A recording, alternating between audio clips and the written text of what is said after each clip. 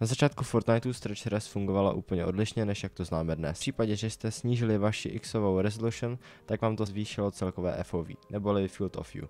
A tím pádem vás to zvýhodnilo oproti ostatním. Fortnite si chtěl zachovat férovost vůči všem hráčům a tak už není možné využívat STRIX kvůli zvýšení FOV. Teď si možná říkáte, že STRIX ale hrajete kvůli vyšším FPS a menšímu delay. Mám tedy pro vás připravenou video ukázku. Jelikož toto video je doslova skopírované od youtubera, který si říká Slide. Mým hlavním cílem bylo zvýšit povědomí o tom, proč nehrát STRIX. Bunch of different resolutions all the way from 1440p ultra-wide all the way down to 720p. Testing on both GPU and display scaling, the results speak for themselves. Even though the highest resolution is rendering over 5 times as many pixels as the lowest resolution, there's no difference in FPS. This didn't make any sense to me, and I thought I must have made a mistake somewhere until I realized that it's because Fortnite's CPU bound in most cases. When running Fortnite on competitive settings, your CPU can't compute frames as fast as your GPU can render them anyway, so as long as you're CPU bound, it doesn't matter what your resolution is because your GPU is usually waiting for the CPU anyway. My PC that I'm testing on has a Ryzen 5 3600 and an RTX 3060. For those of you that don't know PCs, it's a mid-range CPU and a high-end GPU. So I went and got my brother's old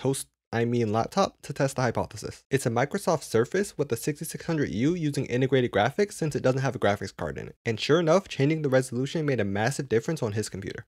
Here, if we reduce the pixel count by 25%, the average FPS increases by 10%. And when we reduce the pixel count by 36%, the FPS increases by 15%. Since this computer is currently GPU bound unlike most, lowering the resolution will increase the FPS. But notice how I say lowering the resolution and not using stretch res. Even if you have a weak GPU and do benefit from lower resolutions, you should never stretch your resolution.